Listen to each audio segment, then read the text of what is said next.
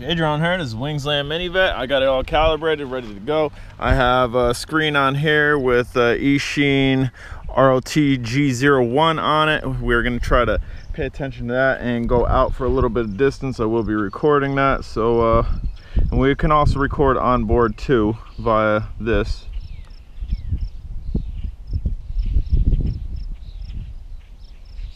I can't see if it's recording. Maybe, let's see here. This button here,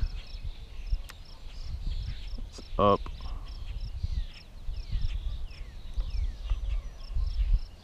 Now it's recording on board. It is up. We are in GPS mode. It is holding.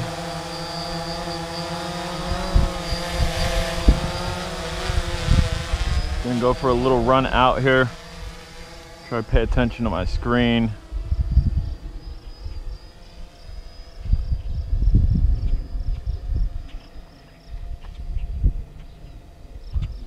I mean, for the most part, I could pay attention to that because it's bright orange and I could see it.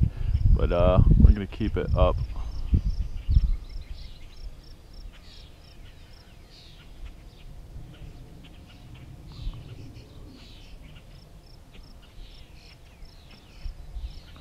I'm having a hard time looking at the screen, sadly, so we're not going to be doing a long range run with it. 200 meters out, I'm fine with. Wish it was duller, that way I'd be able to take it out further. But we're going to go ahead and turn around. Looking at my screen here, I'm looking at my screen. I can see buildings over that way, so we should be good to go to come this way. Ooh, no. Hold on. All right, let's get our orientation right.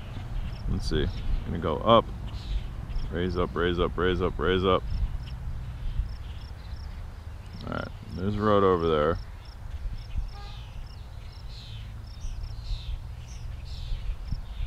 I believe that's the correct way.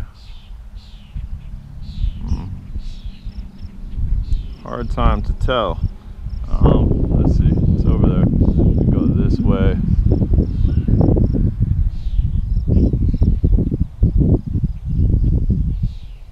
Easy there. I'm having a hard time orientating this, which ain't good,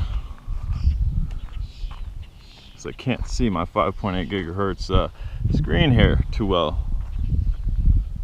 That would have to be the way back there. Has to be. Oh, what is it doing?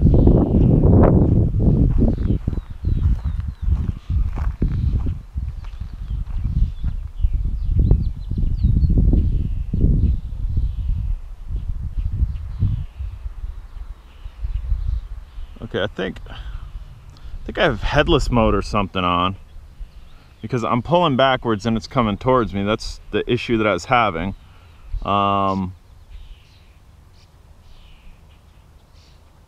And maybe that's what that lock on the whatchamacallit, maybe that's what the lock and airplane button over there is. It's a good thing I figured that out. That could have been bad. And maybe that's my upper toggle.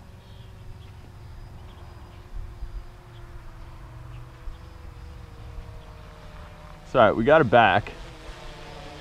We are going to flip this toggle up this way. Bam. All right, now let's see.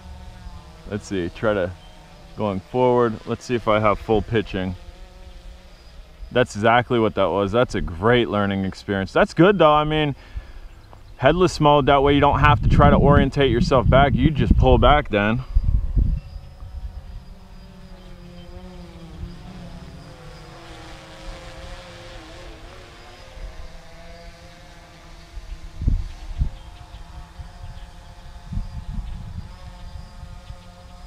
Really nice drone, and again, that camera's 5.8 gigahertz, so hypothetically we could throw goggles on and go for a ride.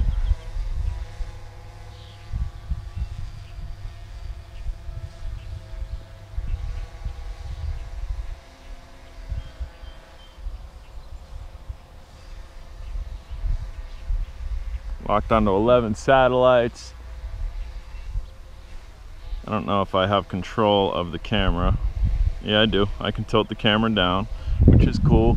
We're gonna pan this way. Put that camera back up.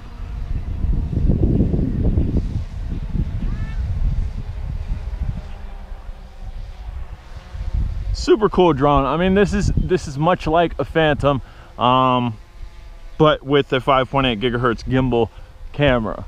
We're gonna go ahead and bring it down. Well, we'll turn this way and bring it down. And we'll look down just a little bit.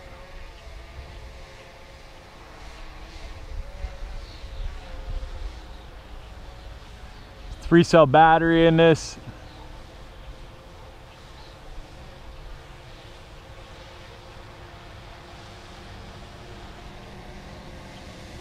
Go ahead and pitch upwards. And there's a little kind of thumb pad, push pad on the back of this. Easy there, wobbling a little bit. That you can adjust that camera. I am dealing with some wind. Go figure, like every day this week we got wind.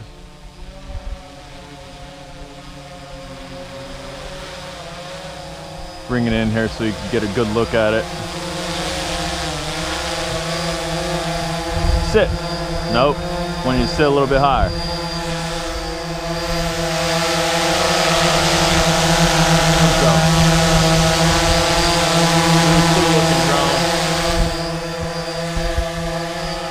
And I'm not sure the procedure as far as it goes, as far as LVC. I'm not sure if the controller has it or if the lights just start blinking.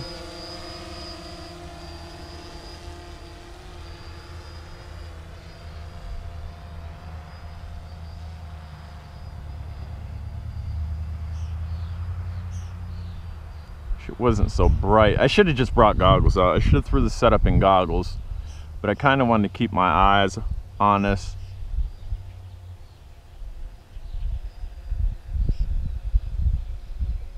So we went out further than I wanted to because it was in headless mode. I was facing the right direction. I was facing forward, which is kind of good. I mean, that's about the only good thing I can see for headless mode, and I'll show you right now.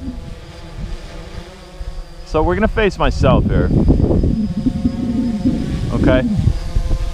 We are going to face myself. We're gonna look down at myself. There I am. And I'm gonna throw it in headless mode, which we now get a lock image and blinking lights, and press forward. I'm pressing forward, and because it's in headless mode, it is flying away from me. With the camera facing that way though. And to get it back, easy there, buddy. And to get it back, even though the camera's facing me, we're pulling backwards to get it back towards me.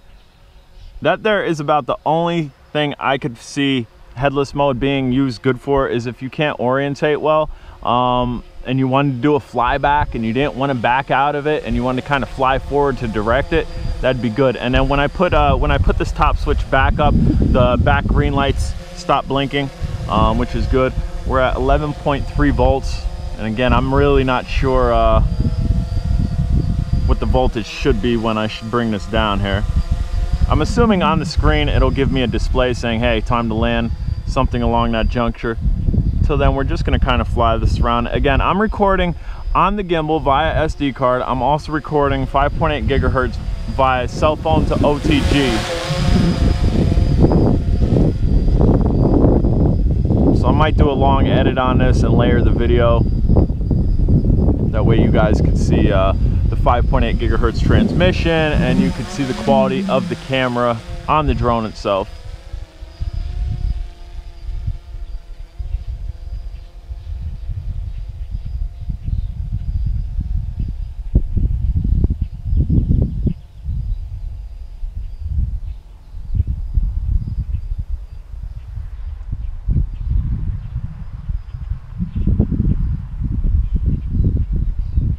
I see somebody coming into my airspace that I do not like. Absolutely, it's a helicopter. J-Drone don't like helicopters. We're bringing this down. I crashed a Bugs 2 because of a helicopter. That is weird. I'm bringing this over towards me. That is a big helicopter, dude.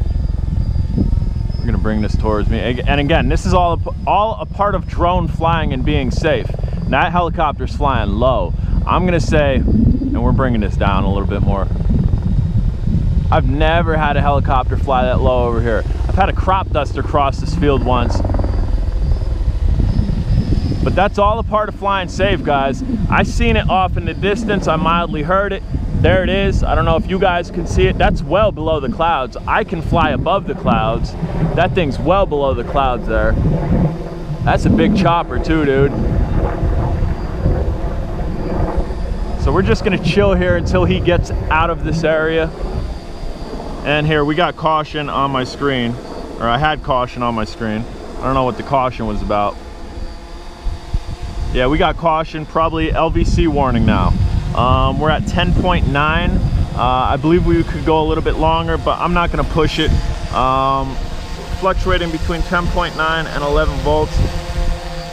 Got an 11-minute flight on it. I haven't started blinking on the drone yet. I'm trying to think, let's see.